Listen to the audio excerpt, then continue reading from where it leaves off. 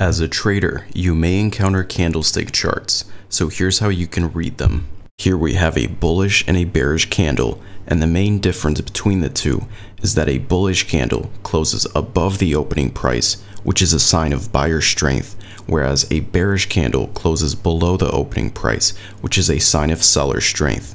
Now the distance between the opening and the closing price points will be drawn in as the candle's body.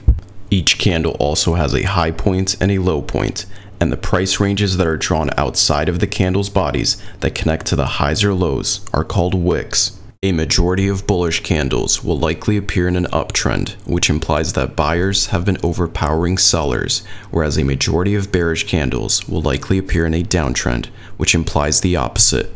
And when there's an indecision between buyers and sellers, then you'll likely have a ranging market.